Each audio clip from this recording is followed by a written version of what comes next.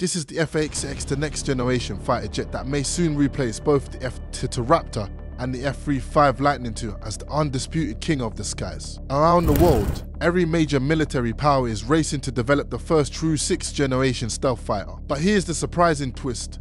It might not be the United States Air Force that wins this race. Instead, it could be the United States Navy, an unexpected leader who surprises everyone by delivering the most advanced, capable, and cost-effective 6th gen platform yet. We're talking about a complete reimagining of aerial combat. We now have a preliminary publicly released image of what F-XX might look like. Its design is unlike anything seen before in operational fighter jets. It features a tailless blended wing body or BWB configuration. This means the wings seamlessly merge into the fuselage without any vertical stabilizers or rudders. Just smooth, flowing contours optimized to scatter radar waves in every direction. The engine inlets are fully recessed, hidden deep within the airframe, eliminating the risk of resonance signatures that can be picked up by low-frequency radar waves. These inlets aren't just shaped for aerodynamics to engineer to absorb, deflect, and neutralize electromagnetic energy before it ever bounces back to enemy sensors. With stealth as the absolute top priority, the F-XX will likely be constructed using the most advanced composite materials available today. But stealth alone won't make the F-XX victorious. To become the new dominant force in aerial warfare, it must also solve the fundamental flaws that plague today's 5th generation fighters. Take, for example, the twin-canted vertical tails found on the F-22 and the F-35. These tails help with your control and maneuverability, but they also act like giant radar reflectors. Even though they're angled to reduce the radar cross-section, they still stand out clearly on radar screens, especially when viewed from below or above. They're visual giveaways, they're tactical liabilities. And then there are those gaping engine intakes. Yes, they're necessary to feed massive amounts of air to the turbofan engines, but they also create acoustic and thermal resonances that modern low-band radar systems like China's new VHF early warning radars can detect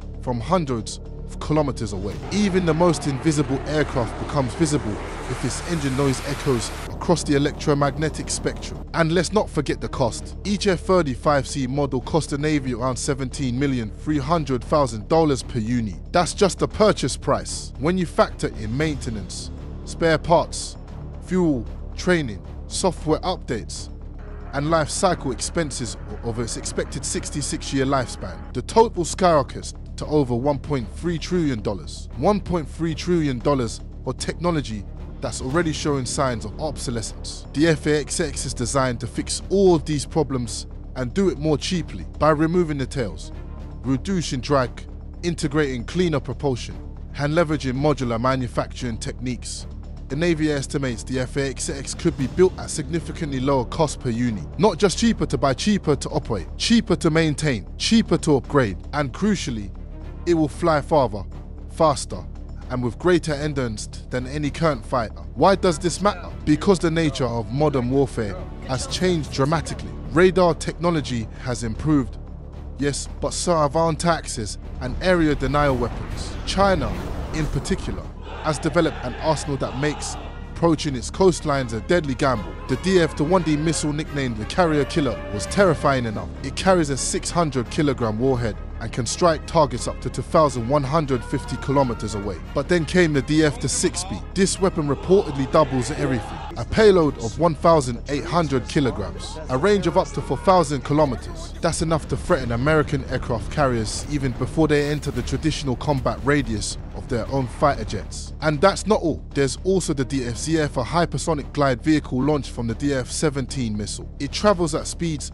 between Mach 5 and Mach 10. That's 5 to 10 times the speed of sound. It can cover nearly 2,000 kilometers while evading virtually all existing air defense systems. It doesn't fly like a missile. It glides, maneuvers, and changes trajectory unpredictably, making the interception nearly impossible. These weapons aren't theoretical. They're positioned along China's to zones anti-access, area denial corridors stretching across the South China Sea, the East China Sea, and the Taiwan Strait. Every single one of these regions is a choke point. Every single one is critical to controlling access to the Chinese mainland, and every single one puts US carrier strike groups within lethal range. Now consider this.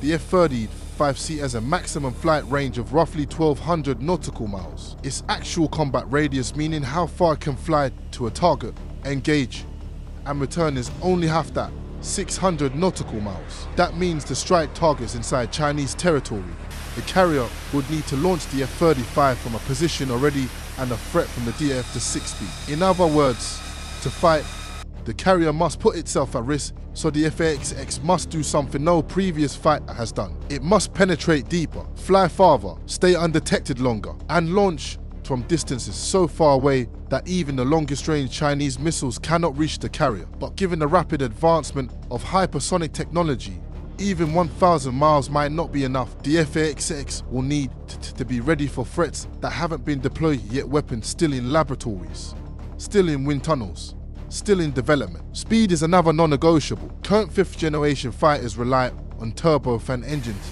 like the Pratt and Whitney F-135. These engines produce tremendous thrust, allowing the F-35 to reach speeds Mach 1.6, roughly 1,200 miles per hour even when carrying a full weapons load. But Mach 1.6 isn't fast enough anymore to outrun hypersonic interceptors, evade advanced surface-to-air missiles, and execute high-speed strike and retreat missions. The F-XX needs to consistently exceed Mach 2, maybe even approach Mach 2.5. And here's where the real breakthrough lies. The new engine powering the F-XX won't be a standard turbofan. It will be an adaptive cycle engine commonly called an ACE. This revolutionary system can switch between turbofan and turbojet modes mid-flight. At low altitudes or during takeoff, it acts like a turbofan, maximizing fuel efficiency and thrust. At high altitudes or during supersonic dashes, it shifts into turbojet mode, minimizing drag and maximizing speed. It automatically adjusts the airflow, bypass ratios, and combustion temperatures based on mission parameters. The result? Unprecedented fuel economy combined with sustained Mach 2 plus performance, all while operating at altitudes near 65,000 feet. The EXA 100 prototype, currently being tested by General Electric and the US Air Force, is the foundation of this technology. But the Navy's version, tailored specifically for the F-XX, will be even more refined. Smaller, lighter, more durable, optimized for carrier operations. Stealth and speed are vital,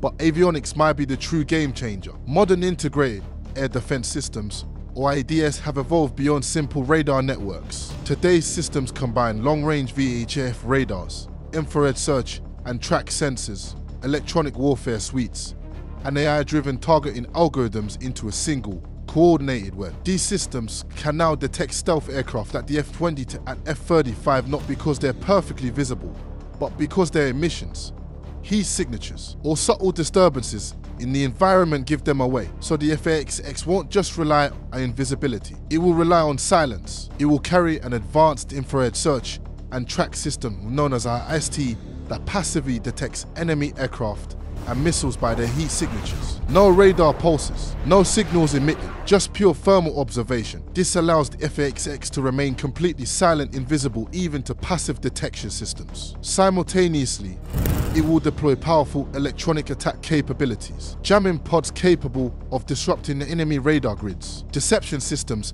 that generate false targets, cyber-enabled countermeasures that confuse command and control nodes. All of this data will be fused into a single, intuitive cockpit interface, a sensory dashboard that presents the pilot with one unified picture of the battlefield. But the most revolutionary feature, the F-XX won't fly alone. It will lead a small fleet of autonomous drones, up to 4 of them, known as Collaborative Combat Aircraft, or CCALs. They'll be intelligent, self-aware, AI-powered extensions of the fighter itself. Imagine this scenario: the F-XX launches from a carrier to 1,000 kilometers from hostile territory. One drone flies ahead scanning for enemy radars, jamming installations, and missile launch sites. Another trails behind, watching for inbound threats from the rear. 2 more flank the main jet, acting as decoys, drawing fire, or even launching their own munitions to overwhelm defenses. The pilot gives one command: to execute penetration protocol. Then the drones go to work independently,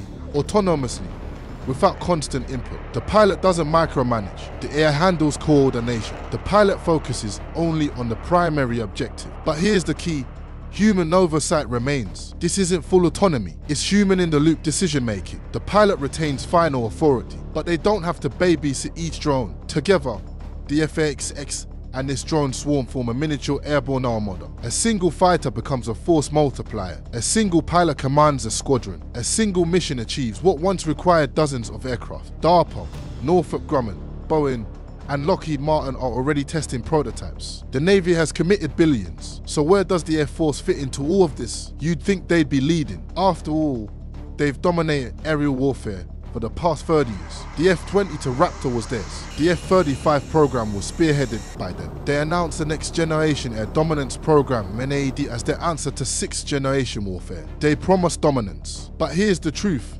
NAD has stalled. Repeated redesigns, shifting requirements. Major contractors like Northrop Grumman have withdrawn. Boeing and Lockheed Martin are still involved, but they've warned the Pentagon, stop changing the rules. Funding is uncertain. Deadlines are slipping. Meanwhile, the Navy's F-A-XX program moves forward steadily, confidently, without drama. And they've designed F-A-XX not just for air superiority, but for multi-domain dominance. That's the difference. NAD is focused on winning dogfights. F-A-XX is designed to win wars. In short, the Navy isn't just building a better fighter, they're building the future of warfare. If successful, the F-A-XX won't just replace the F-35. Of course, success invites competition. China is developing its own 6th gen fighter rumor to be called to J something. Russia is pushing its packed-up bomber and Su-75 checkmate. Europe is collaborating on the FCAS and Tempest programs. Thanks for listening. This is a detailed analysis of the F-A-XX, the fighter that could change everything.